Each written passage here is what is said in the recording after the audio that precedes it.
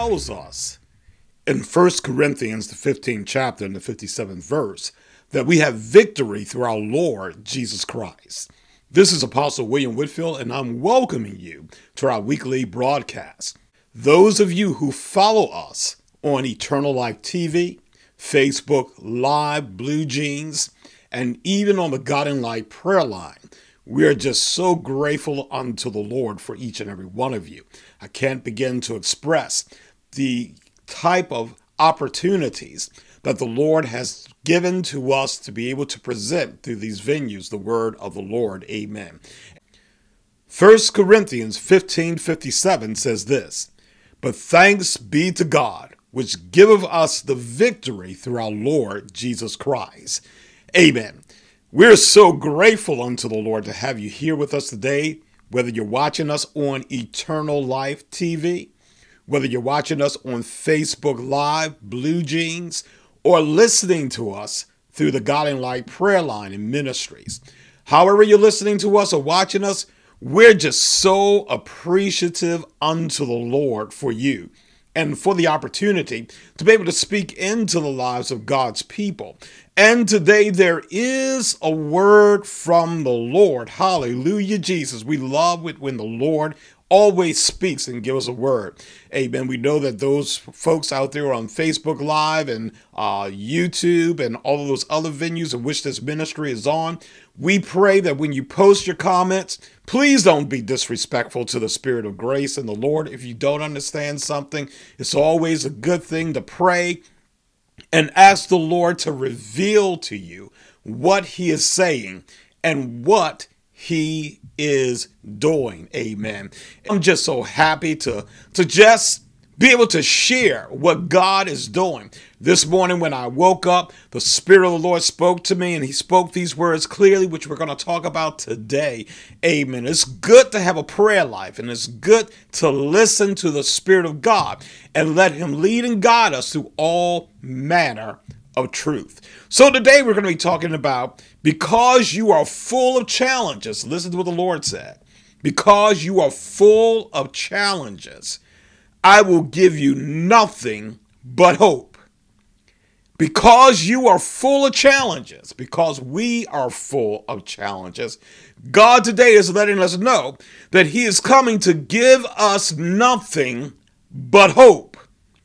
That in and by itself is a reason and an opportunity to rejoice in the Lord.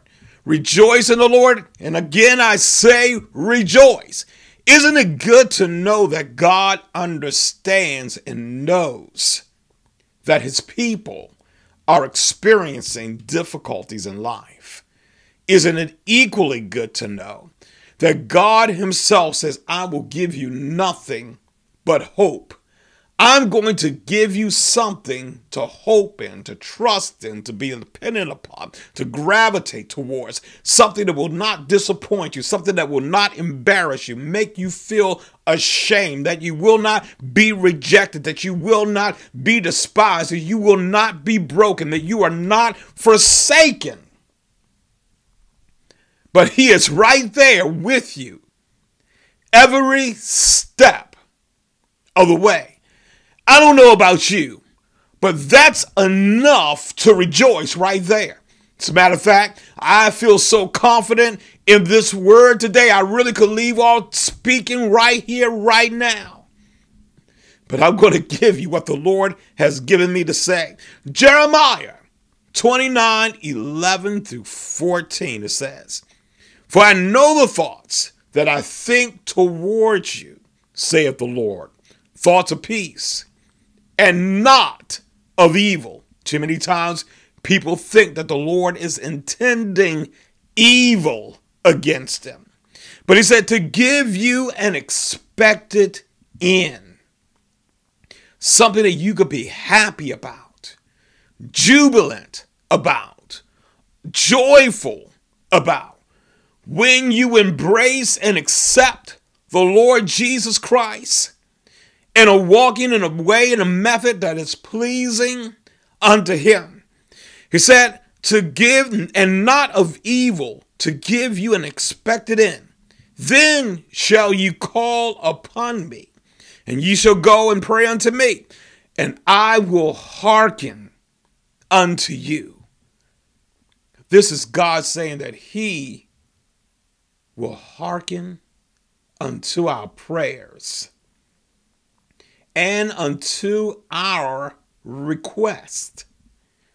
When we know that he is not intending evil against us, then are we more prone and more inclined to seek the face of the Lord through prayer. We are at a point in our lives where we must come before the presence of the holy God, of our most holy God, where we come before him out of the petitions of our hearts, out of the abundance of our hearts, and seek him unlike we've ever sought him before. This is where our souls cry out to the Most High God. He's telling us, he's already given us a thought. He's thinking of thoughts of us towards us. Saith the Lord, thoughts of peace and not of evil, to give us an expected end. He said, then shall you call upon me, and ye shall go and pray unto me, and I will hearken to you. I will listen. I will be moved by your petitions. I will be moved by the prayers that are coming out of your mouth, and will be so inclined as the living God to move upon the petition of your heart. That is fascinating to me. That the God of all the universe will say that he will yield and hearken unto mankind who is coming to him with a petition that he will not reject, but he will hear, listen, and the objective is he would fulfill the desires of our heart. And I will be found of you, saith the Lord, and I will turn away your captivity. Anything that is keeping your attention captive from him. Anything that is keeping you captive from the will of God. Anything that has you in prison. Anything that has you possessed or oppressed and depressed. He's saying that if you seek me, I will turn your captivity. At the time that he was speaking this, he was speaking to people who were already in captivity or gone into captivity, who were free men, but yet did not realize they were captive by the devil. When we come to the point in our lives in God that we realize that we have been captive by the spirit of evil, that there is an influence that is over our lives that God never once intended to be there, then will we open up and appreciate the setting free of our hearts. Listen to what he says in the next part of that verse. And I will gather you from all nations and from all the places whither I have driven you, saith the Lord. And I will bring you again into the place whence I caused you to be carried away. I don't know about you, but there is something in my spirit that wants to get back, not going backwards, but recapturing those things which were beneficial to a healthy, wholesome relationship with the Lord. And employing those things and enhancing and adding to it for the express purposes of the will of God to be accomplished in the earth. I want to say that again. For the will of God to be accomplished in the earth, in the earthen realm, in the earthen realm. We always want God to actually do for us what we cannot do for ourselves. Listen, many don't believe in the hope of the Lord. Change your mindset today to hope in the Lord. We're not going to go deep. We're not going to go profound. We're just going to go from the point of the scriptures. Because faith cometh by hearing, and hearing of the word of God, not from our opinions, not from our intellect, but allowing the Spirit of the living God to speak to us through scriptures.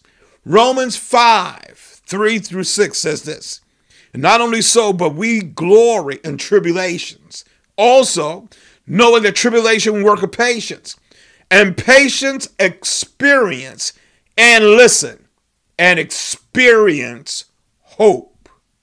And hope maketh not ashamed, because the love of God is shed abroad in our hearts by the Holy Ghost, which is given unto us. For when we were yet without strength, in due time Christ died for the ungodly. Everything that you experience and go through ought to add to your level of hope. And hope maketh not ashamed.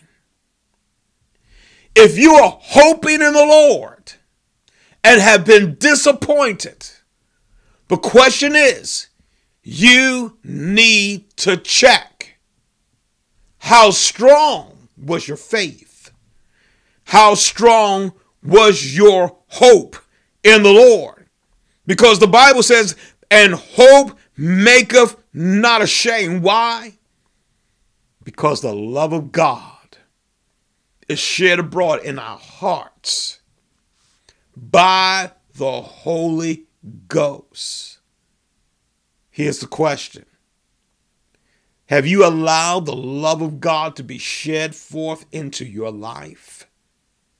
Maybe that's why things seem hopeless to you. Maybe that's why God is not answering your prayers.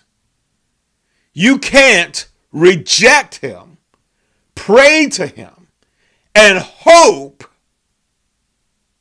to receive the petition of your hearts.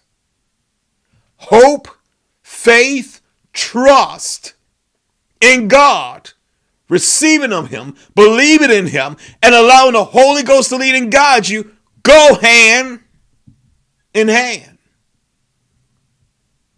Unequivocally, they must function together. From a mindset that rejects to a mind that accepts and embrace. Listen, I know some of you that are watching will challenge me, but it's all right. But let me tell you this. I'm only sharing the gospel, the good news of Christ with you because I care about you. Do I follow this faith blindly? You best believe I do. If someone consider me to be brainwashed, then yes, I am, for the sake to know Jesus Christ. I want to know the mind of Jesus Christ so that when I speak into your lives, you will gravitate and understand through the passion and the love that Christ has for you, that hope is no longer a thing that will elude you, but it will follow you. It will chase you down, and it will cause you to believe in God unlike you have ever believed in him before. The sad thing is those who were once enlightened by the Spirit of grace, who have now turned away from him, have rejected him, and in their own cynical mindset, arrogant and prideful, and disrespectful to the Spirit of grace, who wants to cause others' faith to be abandoned and shipwrecked.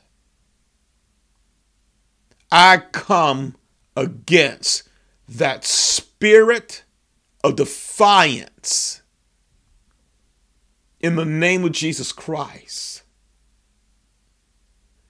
Who are we to think that we have the audacity to shipwreck someone else's faith, let alone our own, and not understanding that there are severe ramifications spiritually? But I want you that have a hope in God, that are struggling, to stand fast in the liberty wherewith Christ have made you free, and be not entangled again with the yoke of bondage, casting aside every weight and every sin that does so easily beset you, rejecting philosophies and vain sayings, and those who are of a heart that has been seared with a hot iron, who have become reprobate in their thinking and in their minds. But that's not the will of God concerning you in Christ Jesus. There is a faith and a hope that God would have you to gravitate towards. Listen to Lamentations 3:17 through 26. And though thou hast removed my soul far from peace, I forgot prosperity. And I said, my strength and my hope is perished from the Lord, remembering mine affliction and my misery, the wormwood and the gall. These are people who have not hope. And those who don't have hope, if you listen to them, they're miserable on the inside. Whenever they fight against the word of the Lord, the servant of the Lord, it only shows the further degeneration of their mindset and their spiritual state. But listen to what the writer says. Remembering my affliction and my misery, the wormwood and the gall. Aren't you tired of being in misery? Don't you want to be happy?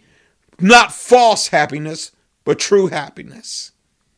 My soul hath them still in remembrance and humbled in me. Some of you that have walked away from the Lord, you still have those things in your heart that the Lord has done for you. Release that hard and stony heart and hope again in him. My soul still have them in remembrance and is humbled in me. This I recall to my mind. Therefore, hallelujah, I have hope. It is of the Lord's mercies that we are not consumed, because his compassion fail not. They are new every morning. Great is thy faithfulness. The Lord is my portion, saith my soul. Therefore will I hope in him. The Lord is good unto them that wait for him, to the soul that seeketh him. It is good that a man should both hope and quietly wait for the salvation of the Lord. God wants you to wait patiently. Wait on the Lord. Be of good courage. He shall strengthen thine heart. Wait, I say, on the Lord. Romans 15:13. Now the God of hope fill you with all joy and peace in believing, that you may abound in hope through the power of the Holy Ghost. Abound. Be in abundance. Be overly joyful. Have more than enough. Have your prayers answered in ways that you never thought or expected them to be. 1 Corinthians 9 and 10. Or saith he altogether for our sakes? For our sakes, no doubt, this is written, that he that ploweth should plow in hope, and he that thresheth in hope should be partakers of his hope. When you have hope, you're planting a seed. And when the season of harvest comes, you're harvesting what you have sown in hope. You will reap it in the same or increased measures of hope. And that he that thresheth in hope should be partakers of his hope. Listen, no pestilence, no caterpillars, no cankerworms, no palmer worms will eat this crop of hope. This will not be subject to blight. This will not be subject to being consumed by an enemy. God said, from this harvest of hope, you will be sustained plentifully for years, for decades to come. Listen, in joy, in happiness, in jubilation, in exhilaration.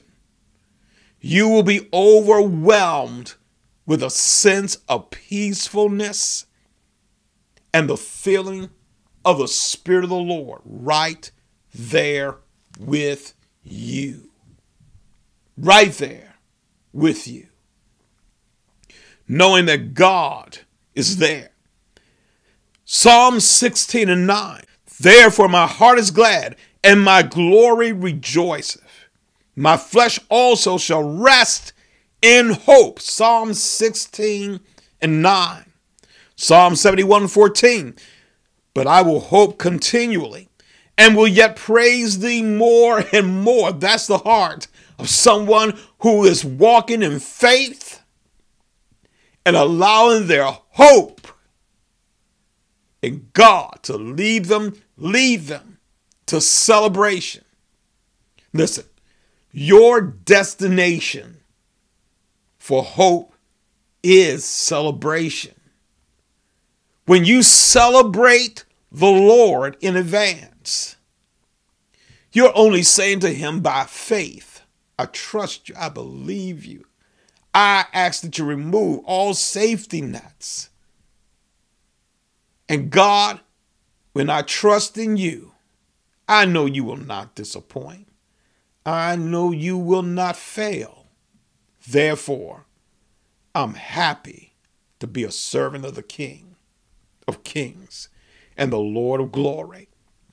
Listen, just a few moments we have Psalms 119 and 114. Thou art my hiding place and my shield. I hope in thy word. Galatians 5 and 5. For we through the Spirit wait for the hope of righteousness by faith. Psalms 31:24. Be of good courage, and he shall strengthen your heart, all ye that hope in the Lord. And finally, Psalms 146 and 5. Happy is he that hath the God of Jacob for his help, whose hope is in the Lord his God. If you take nothing away from today, I want you to take this one powerful thing away with you. Hope is a weapon that God has strategically placed in your hands to defeat depression, oppression, depression, and will always help you to rebound back in him. Never allow the devil or anyone to tell you that God does not have your best interests in mind. This ministry is a blessing unto you. Continue to watch us on Eternal Life TV and follow us on the God. God bless you and have a wonderful week in the Lord.